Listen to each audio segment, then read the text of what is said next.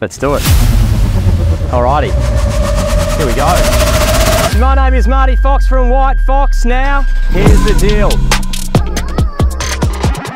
Well, welcome to another episode of WTF with the Fox with myself, Marty Fox. No Shuri this week as I am in Perth visiting the boys Ryan Smith and David Murray, sales directors of WHITEFOX WA. So good to be here. Welcome onto the podcast. Thank you for having us. Thank you. Feels weird not having Shuey with me. But anyway, this is good. We're in the penthouse of the Ritz, which, this is pretty insane. Impressive. We thought that we were going to be given a little suite downstairs, and they gave us the keys to the top floor, which is spectacular.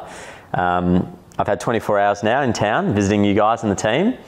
How's it all going? How many weeks in are we now? Oh, what are we, 12? Not even 12 weeks. 10-ish, yeah. 10-ish? I kind of say second week of Jan was launch week. So yeah, around 10 weeks. So I just did the episode on expansion and obviously spoke about how you reached out and really you instigated this whole expansion. You know, you are the one that has made this really happen, and it's been an incredible journey since, you know, Q3 or Q4 last year. Talk me through and unpack it, say, from the very beginning. When did you first think that this could be an opportunity for you? Timing point, obviously Q4 last year. I guess obviously certain things happened in my life to, I guess, force me to spread my wings. Obviously I'm an extremely sort of loyal person, so it's something happened obviously behind the scenes where I previously was to make me sort of open my eyes and actually have a conversation. I think the first time I messaged you was literally that first message where obviously threw it out there to see if you were interested in coming to WA, and got a pretty quick rejection. But obviously we had a good conversation after that, and here we are today. It's weird because it feels like it's been a lot longer. Oh, it feels like it's been years. Yeah. I mean, and the reality is November, December, January, February, March.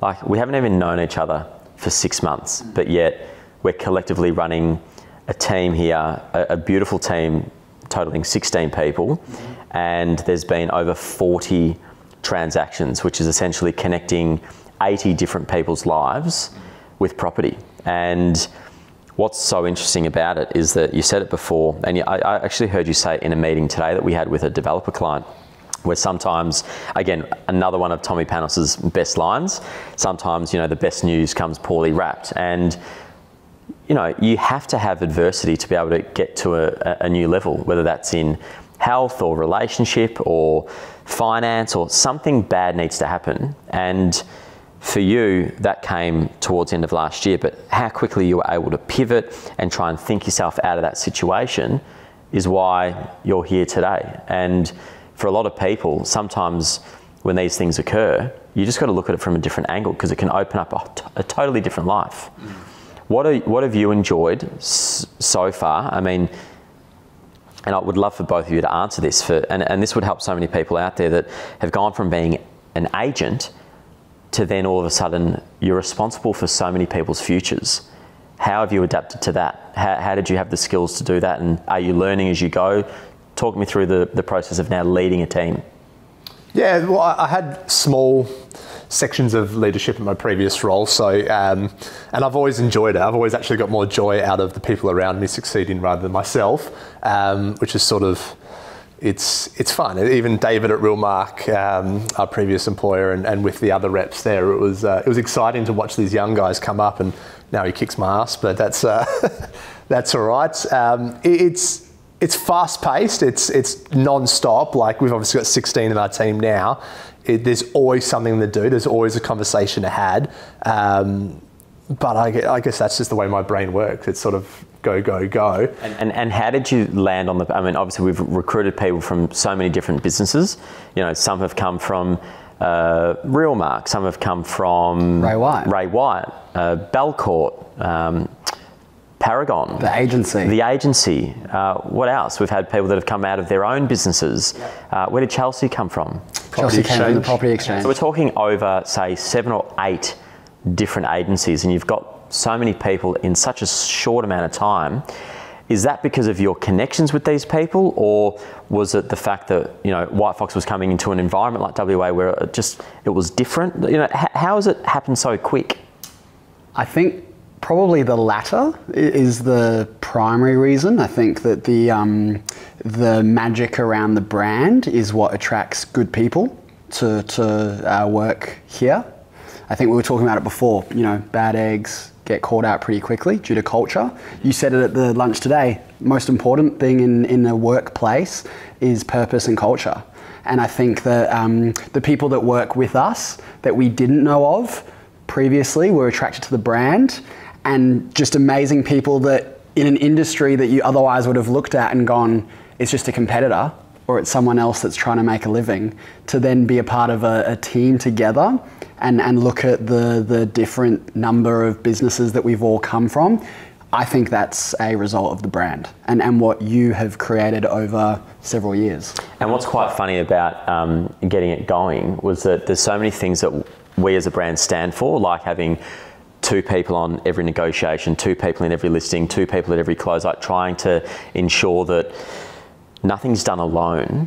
And that was quite a hard thing for a number of people to sort of wrap their heads around. You know, the sharing of commissions, the sharing of data, not having, you know, ownership over a particular area because that's your core patch. I mean, you can focus on an area, which is totally cool, but not being closed off to that cross-pollination of multiple parties in the same areas. I think that's unlocked our potential and our power as a brand in WA. It's very different how you guys work it, obviously, in Vic compared to WA, but I reckon it also isolates what the type of person is. So some people, if they're like, absolutely not, I do it by myself, well, they're showing their true colours. They're not really a team player. So it does, I guess, it does bring forward their true traits. But I think even the people that... And is that in the interview process, or how do you see those traits coming through? I think the more, now we've obviously been through it, we've understood it, we've worked together, we've worked with the reps, we know the positives, the negatives and everything to it. We can explain it a lot better in the interview process, but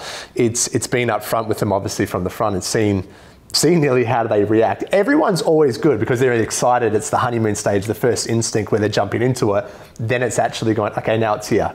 Now chuck that person on the listing. Even us, like we've had conversations and trying to get our head around certain things going, oh, like really, is that how you do it? And then you start to see the benefits of it, having that extra agent on the front door so I can be inside and having those conversations, booking those further appraisals, actually selling the property rather than being a glorified name taker on the front door. It's just like changed the game. You book so many more appraisals, you get a better result for your client because you actually get to focus on their product.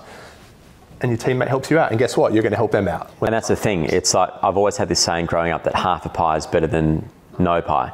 And by sharing on deals, it actually opens up more dialogue, more live training, more opportunity, a high level of service for the person that's actually attending that open or being in that listing presentation.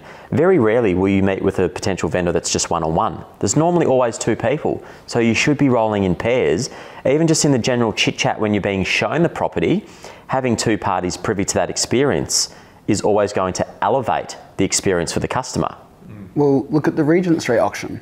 Adam and I had dinner with the clients the other night at La Rebelle in Mount Lawley, and for them to look through the lounge room window and to not only see you call a fantastic auction, but to see Ryan with the successful bidder, to see Adam with one of the underbidders, to see myself with one of the underbidders, to see Bianca scribing, to have a team of agents who are just getting their hands dirty in the public forum, I think is pretty special. Not a lot of agencies would call an auction on a Saturday and have their staff members around them helping them when they don't actually have any benefit to the deal getting done. I think that's the biggest thing that I've seen in terms of the buy-in, is that they collectively, your team collectively want to see this brand succeed because they know that if you're winning, they're winning. If they're winning, we're winning. It's a really common thread that as long as we're winning as a team, that's all that matters because that's how it's set up.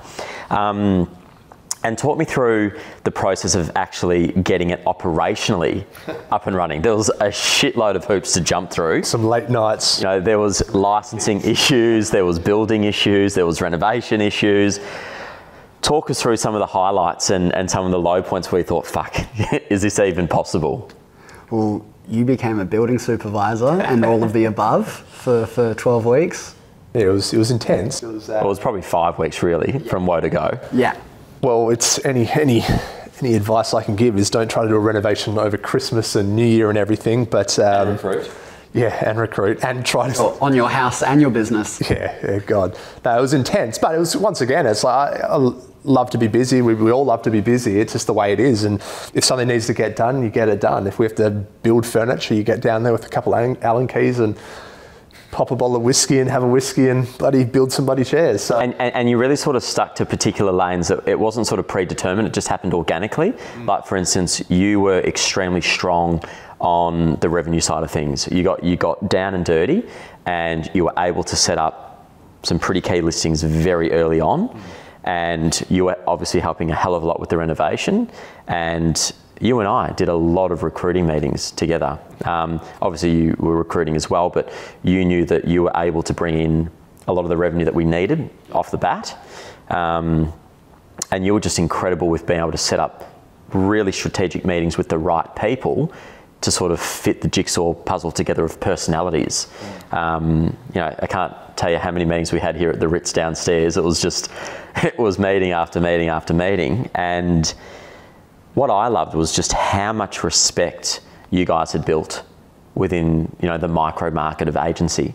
How people spoke about you guys. I mean, how old are you, Ryan? 33. 33, and David? 26. 26. The respect that was built up from these operators of other brands, they knew of you and they were so excited to, you know, not only be with White Fox, but be led by guys that were really at the top of their game and doing some really, really solid things behind the scenes.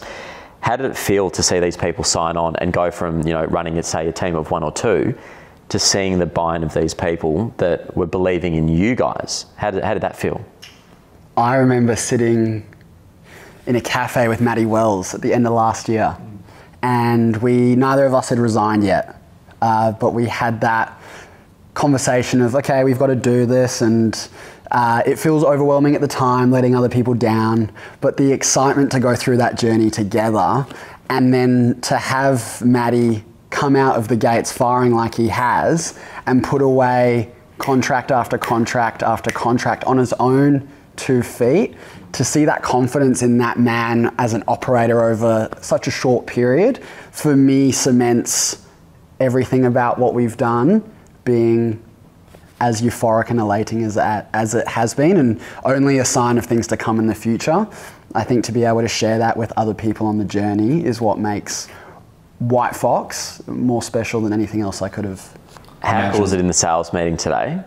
Which I loved, being able to come over and run the sales meeting and just see everyone just, you know, delivering the results that I think that they knew that they could do, and actually see it occur in reality was phenomenal. Like Matty Wells selling that property, never having even been to the property, like just stitched the deal together just by connecting the dots and having the confidence to be able to piece that deal together without even seeing the property. I mean, you couldn't have seen him do that 8 weeks ago. No. Could you? No. I think the confidence for an agent, from a rep's point of view, that comes from having the backing of not only your personal brand and professional brand, but Taylor, you know, your mum. I remember when I came over and we did the deal and we were all excited. Linda gave me a FaceTime call. I was in the IJ buying bog roll, and we had a 45-minute conversation. And I think you know that when you become part of this team, there's a whole team in Victoria, in NZ, soon to be other places around the world, that want you to succeed and will do anything for you to succeed. So talking about connecting with the other people, what was it like in December, pre-launch, flying over to Melbourne for the Christmas party, to connect with the people in New Zealand and Melbourne and see everyone that you'd obviously, you know, followed for quite some time? What was it like actually being together with everyone? What did you learn from that experience? It was was very natural, to be honest. Like you sort of go over there thinking something, and then you're like, oh, they're just good people. Like they're just good people that want to, like someone like Lana or Tacasio, like these people that are so busy doing what they do, and they're like, let's FaceTime whenever. Doesn't matter, just call us. If you need help, call us. So it's like people that are genuinely just bought in. Once again, it's like culture that you build to where you can lean on these people. We don't always have to lean on yourself. It's if we want to call Linda, you can literally call your mum. It's pretty cool. It's a pretty special business. It's so out there. You put yourself so out there in WhiteFox that everything's online. You're obviously very big on social and who you are, to where the point you actually can't hide who you are. So it's like you can't fake it in this business. Like you can't. I think if that bad egg does ever come in, it gets pretty much found out, kicked out very, very quickly. And it's when you're so true to your morals and who you are, it's pretty cool. Like you know you're on the right bus. Absolutely. So take us through. How did you guys connect? How is it that Ryan Smith and David Murray are leading the charge of WhiteFox in Perth? How did this happen? I'll start very short and sweet and just say the interesting thing about this partnership is we were never the best of friends, always respected each other a lot. I looked up to Ryan as a leader at our previous employer, which he evidently was, and always just respected his ability to lead by example, but also put a lot of time in away from his day-to-day to help others come up, which is pretty rare in the real estate industry, in brands outside of WhiteFox. And the opportunity came about obviously from you two having a conversation. I wasn't meant to be the original man in this chair, as I'll let you two talk on a little bit further. Well, what happened in that first FaceTime when I first met you? Because that's quite a funny memory. That is quite a funny memory. I'd idolised you for about 7 or 8 years, and I was like, holy shit, get to meet Marty Fox. What do I do? What do I do? Driving to the golf club, nervous as hell, and then we get on screen. A secret FaceTime at the golf club. At the golf club. We get on screen with a few of us, and you're there with Stumbles, and the first thing you do is you look at all of us across the screen, you rotate your head, and you're like, whoa, wait. Who are you? And who are you? and very politely, followed by that, you introduced yourself, you asked who I was, and then you said, get out. Well, I was confused because I was prepared to meet Ryan and some other bloke that was apparently due to come into the business. Yeah. And then... Well, can I say, you said you weren't meant to be in that chair. You actually were, because that was the first time we actually met him. Yeah. And we were looking to potentially do obviously a residential and a commercial aspect, and it might have been just a miscommunication in terms of who we're bringing in. So you're always the guy that was meant to be there. It was just the fact that maybe in that first conversation with Marty, I probably didn't tell how many people. I think there was 5 there at the end. 5 there, and I thought I was meeting 2, so I was like, sorry guys, can you 3 please leave the FaceTime, and then we'll connect at a later stage. Still very funny. But it was polite. It was very polite. It wasn't like, can you fucking leave the room? It was... No, but it's a reflection of who you are, because I think, you know, you give yourself to everyone and you have a window of opportunity to discuss this concept and this notion. You want to hit the nail on the head, and you were very polite. You introduced yourself. You asked a little bit about who the remaining members of the FaceTime were. But for you, it was like, all right, if we're going to talk about business, let's stick to the agenda of what we had itemized. Absolutely, and that's the thing. It was a meeting that had an agenda, and what wasn't on the agenda was the presence of 3 people that I had no idea was going to be there. Okay, so that was a very funny start, and then what happened? It just sort of things changed. Things changed, and you've got to be nimble. 100%, 100%. It was Yeah, I think for the group that were there was different sort of options. There was a lot going on in the background that you might not have known about. I think one of the first messages to you, I was explaining that there is a lot of moving wheels behind the scenes. In my head, I sort of knew which direction I wanted to go. Obviously, there was people there that hadn't made that mind up yet. And then with regards in David, I think it was just, like you said before, like I've always... One thing my dad always said is like, if you're ever going to go into business with someone, you go into business with someone that has different skill sets than you. There's no point me and him having the exact same skill sets, because what's the point? he can cover me. He's a prospecting machine. On the phones, he's unbelievable. Well, that's not my strength. He's one of the best agents I've ever heard on a phone. And that came from that last trip. Do you remember we were driving somewhere? He was in the back seat cutting a deal, and I was looking at you like just with like, I was tearing up, thinking this is like someone that loves opera listening to Andrea Bocelli. And I'm such a lover of the game of real estate that I'm listening to David's silver smooth, velvety tongue, cutting a deal in the back seat that was just like, you were hitting every note. And I was looking at Ryan going, this guy is unbelievable. And it's so true. Like, I've very rarely heard someone on the phone as good as you. And if there's any agents out there, reach out to this bloke because you can learn a lot. It's very kind of you. But then in turn of that, you're speaking about our strengths and the ability for you guys to sit in front of someone who may come with a rather large set of tools and a big resume, the ability that I've seen you guys to find out that person's why and what's motivating them to potentially have a change of home for them is a skill that I think you either have or you don't, and you two absolutely have that. Recruitment and listing are very similar. They require you to be able to listen and challenge, but challenge in a way that gets people thinking.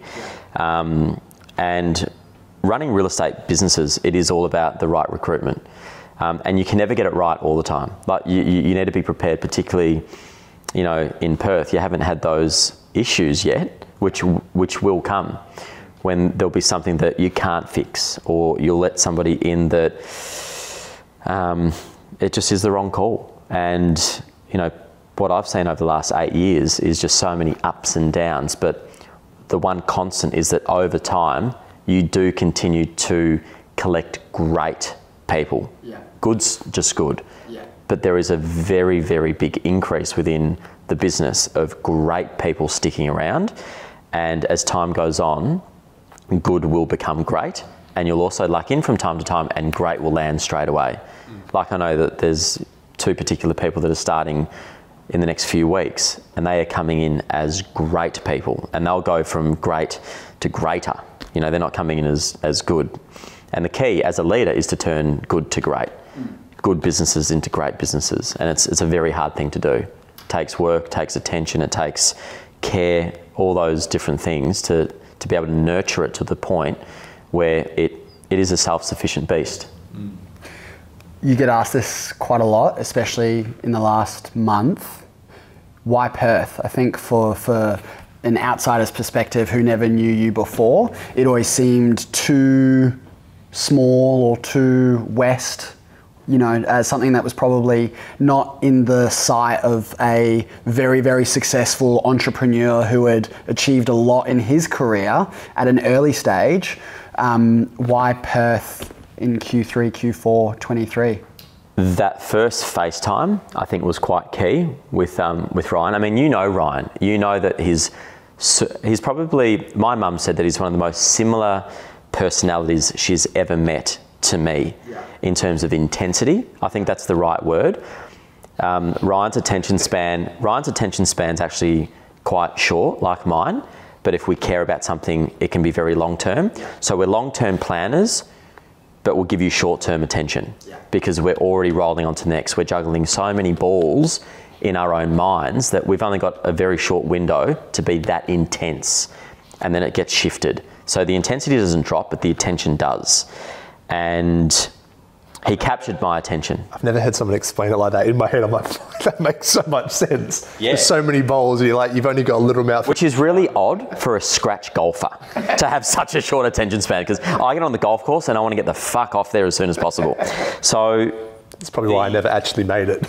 I couldn't get to the 18th hole. About 14, I'd just clock out. But the thing with that first FaceTime was how sold I was on Perth, because he pitched the opportunity, the ability to really change the game over here. And that's a big part of branding. You actually want to see other companies do well as well. For me, particularly, maybe not other business owners, but I actually want to see people adopt some of the things that we're doing like they have throughout Australia and increase the level of finesse that this industry can do, you know, because it's an easy industry to get into. It's easy to just be okay. It's hard to be very, very good at this. And I think if we're making marketing better, if we're making systems better, if we're making culture better, then it needs to, you know, it needs to be across the board for the industry. So he was the right guy to really spark my interest in WA. He could have been in Zimbabwe, and I would have thought, shit, maybe is there a chance of, because he captured my attention. We will never look at a map and go, oh, we want to go here, we want to go there. The growth of White Fox has to come from the people within the business. And the way that it's structured is we've got HQ, you know, we've got, you know, finance and legal and marketing and social and all those things happening in the hub. But these JVs that we're building are being led by the people that have equity in the growth of the business and believe that what we're doing is different. We do the basics very well. Old school real estate, we nail. We follow up, we call, we rock up on time, and we can call a bloody good auction. That's the basics. Don't try and get fancy if you can't nail the basics. But the things that we are fancy with or different or stand out on, I feel that we are in a league of our own. And it's the people like Ryan and the people like Mike Lana and Pete and the people like Kate Fairmaid and the future sales director that starts very soon in Auckland that want to continue to drive that difference. So why WA? Ryan Smith. And now it's not just Ryan Smith. It's Ryan and David and the team that now embody that same belief and vision. It all has to start from someone to crack the code. It starts from someone to open the conversation. Because a lot of the time it hasn't been me that taps someone on the shoulder and says, hey, what do you think? People are reaching out to us and we're making an assessment and we're starting a business. I think you're very good at that, because even in the couple of conversations we've had about long-term future, you're obviously very calculated and you're very adaptable, but I think what you're very good at as a leader is staying present and not overcomplicating what next year or the year after or 5 years from now could bring, but rather nailing today. Being present is obviously extremely important, but getting too caught up in the future will also be your biggest downfall, because you'll lose sight of the present. Right? So you've got to take it step by step and have an idea of where things can go, which is why it's so important to get your planning right, to get your shareholders agreements right, to get your understanding of where things can go right, because everyone's got different skill sets. Like there is a reason why there's, you know, seed funding in a company, and then you've got mini exits here, and then you've got mini exits there, and you've got, you know, second round of funding and all these different things that occur within business. The business will evolve, the roles will adapt, the vision can actually change. So if you were to ask me 2 years ago, would we be in Perth? Even had we had that conversation and he had sold me, it probably couldn't have happened. Because 2 years ago, we didn't have the HQ to support the growth. So life and business is all about timing. And that goes for your friendships, your relationships, your business goals, your personal goals. Like, you actually have to stage them out so that they are achievable. 2 years ago, had I said, oh, we're going to be in this state and that state and that state, it's too grandiose. It's too big of a goal. And that's where everyone falls over in their goal setting. 2 years ago, if I had said to you, hey, do you think you're going to be managing 16 people? You would have been like, what are you talking about? What do you fucking mean? Whereas now, you say, hey, do you think you can manage 35 people? You go, well, of course I can. Because I've got the best partner in the world here, in Ryan. I've got the best HQ and support. We've got a game plan. We've got a vision. We know how to execute. So you level up when you're around people that have no glass ceiling. The moment you lose that roof and you're in that convertible, well, you see the sky. And that's what happens. On HQ, and whilst we're mentioning it, I think we need to also compliment your brother and Shu for all the effort and hours that they put in with Caitlin and Stumbles for the launching of a brand when Stumbles was getting married. Multiple weddings. Multiple weddings. School holidays. Christmas. Christmas. Businesses were shut down. So the big thing with getting a business off the ground and applauding these people, it's someone has to do the grunt work. Someone has to do the legwork. Who films the team bios? Who makes these new staff members feel valued? They want to build profiles. They want to get their message out there. They want to get their profile into the communities that they want to target. That takes time and effort. Dougie behind us on the camera here. You know, it's a collective effort. It's the scripting, it's the locations, it's the past client testimonials, it's the suppliers. I remember Taylor flew over here with Shura. I just had my gallbladder removed, and suppliers weren't returning calls. They had to fly here to knock on the doors to get skeleton staff, and the moment a lot of these companies knew that it was White Fox, they wanted in. So we saw that there was that value in that profile. And to get something off the ground, it actually takes, they say it takes a village to raise a child, it takes a village to build a company. And literally we had the village to do it. So again, 2 years ago, Marty Fox can't do it. I cannot run this company. What I can do is I can communicate the vision, I can coach sales directors, and you can lean on me for advice, the same way I lean on you for certain things.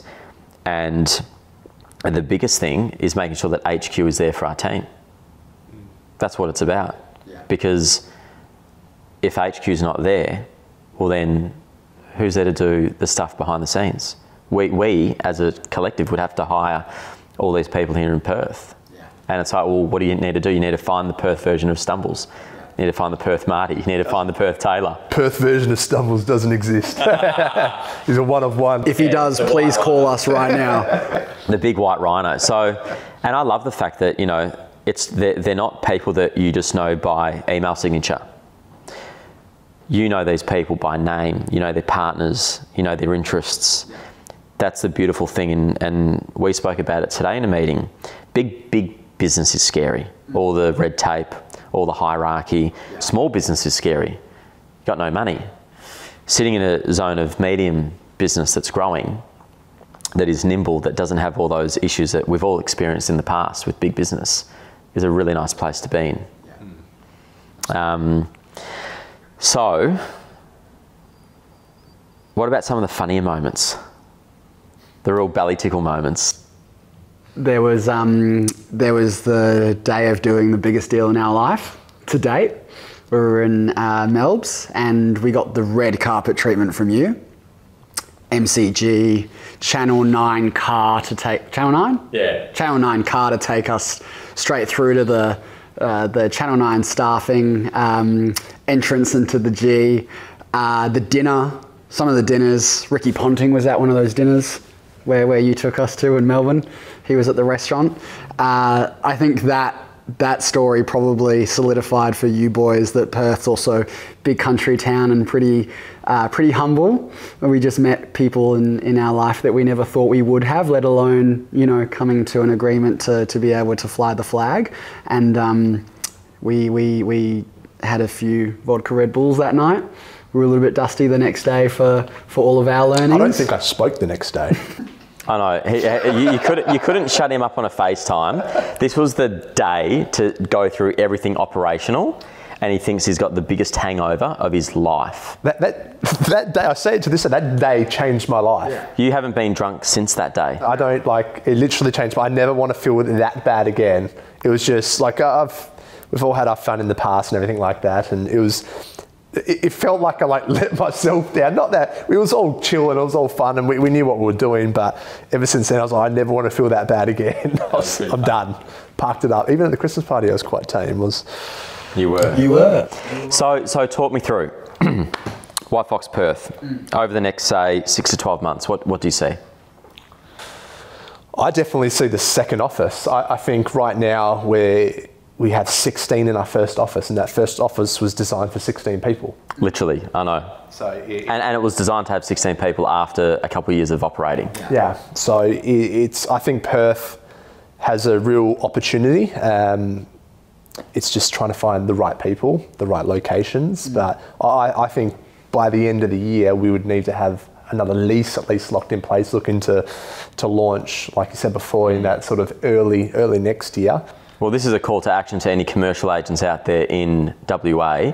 You find the right, beautiful little shop, hopefully heritage, in a great blue chip location, you know who to call. Corner site, you know who to call. Yeah, and I can see that as well. I mean, that's not that grandiose in thought. It's a very good goal, and it also gives people within the business an opportunity to spot talent, to spot opportunity, because obviously the more curved boards that are up with solds on them, under offers on them, collectively the more successful we all become. Yeah, absolutely. What do you see for the next 6 to 12 months? I see a lot of growth with you guys, just in terms of leading teams and hopefully managing people's goal setting, making sure that they're achieving what they want to achieve. You know, they're working for a reason. Being 8 to 10 weeks in, it's not long enough to really have those celebrations, but I think you'll start enjoying the fruits of your coaching labour and their actual labour, bringing together those types of moments. And when you start seeing those, that is an amazing feeling, because obviously you get the adrenaline of cutting a deal. We all know that getting a listing, getting a sales, fantastic. But when you see that's 2 to 6 weeks of work. When you see 6 to 12 to 18 months of coaching of a staff member and they achieve lifelong ambitions within that period, that's something that you can really hang your hat on and be proud of. And that doesn't get plastered on social media. That doesn't get spoken about in a LinkedIn post. That is internal. And it's those internal wins that help you produce the wins externally. So I think that's what I'm looking forward to, because that's going to be a direct reflection on what you guys are able to do in the day-to-day. You know, we can help you obviously with the things that are, 3-6 months and very, high level type things, but you boys are driving that day-to-day and you're helping people achieve some of those big dreams that they all had once as a kid. There's just so many opportunities. And this is the cool thing with this industry, doesn't it? Like, there's so many different paths. Obviously, literally today, launching Buyers Advocacy Arm. It just gets conversations going. You get people going. There's opportunities there. It's a never-ending cycle of. But how's that? We had so many meetings to try and get a buyer's advocate in amongst. I mean, we are in a market that's got an average days on market of sometimes under 7 or 8 days. Yeah. And buyer advocates are going, is it a conflict of interest? We don't buy our own stock, but there are buyers on our files that are frustrated, that cannot negotiate against an agent. They are getting trumped. Yeah. An agent will out-negotiate a buyer every single day of the week. Yeah. So what do? We try to hire an advocate in Perth. We failed. We could not convince who we wanted. So we thought, fuck it. We'll get Marty Fox Senior in Melbourne. We'll get him licensed in WA. We'll fly him here once a month. Day one, he's got 3 leads. Day one, he's got 3 leads that he's about to sign up. And you don't physically have to be there to negotiate. Court cases are now being done via Zoom because of what happened in COVID, and they realise we don't need to take up the court's time by having all these different courtrooms full and backlogged, when we can actually have a court case done via Zoom. Yeah. It's happening right now as we speak. So if you can send someone to prison, or you can fine someone millions of dollars in whatever it is that they've done wrong via Zoom behind an iPad, well, guess what? You can also negotiate a property via FaceTime. You can have one of our team members, like what we discussed today, inspect the property to vet the findings, and one of us 3 sign off, obviously if I'm in town or you guys are here, on that property being a suitable purchase. So again, we failed at something, or it was perceived failure. We took a different course of action. We cracked the code. We flew Senior over. We got him his license. And today, as you said, he's got 3 leads. So that's what business is about. That's what growth is about. Cracking the code. And when someone says no, well, you need to find another avenue to say yes. Yeah. That's it. But also the power with the origin of White Fox being from Melbourne, Victoria, I have found in listing appointments and just general discussions with vendors and buyers, the credibility that comes from us being associated with a Melbourne brand born and raised is huge, because I think everyone in the Perth market, whether you're a consumer or a vendor, you recognise and look at Melbourne as being one of the, you know, the originators of how real estate or business typically is done in Australia. And I think I'm seeing it with a lot of vendors and a lot of consumers. I think it's the respect that Melbourne has on an probably not international scale, but certainly on an international scale, we sell more property via auction than any other city on the planet. So in terms of our understanding of the game and the toing and the froing and how it needs to be done, Melbourne does have that title. So, you know, people think of branding and you know, London, New York, and, you know, big companies and the thought leaders. That is a truthful statement. But particularly when it comes to real estate, Melbourne is a bit of a mecca. It may not have the most expensive properties like Sydney, but it certainly has the curriculum for real estate greatness. Anyway, mate, we could talk for hours here, but I think we should probably wrap it up. It's been amazing to unpack. Thank you for tuning into another episode of With the Fox. David Murray, Ryan Smith, we've got a dinner to get to. Thank you so much. Loved unpacking it, and I'm sure it won't be the last. It's been a privilege. Thank you. Honour. Thanks, mate.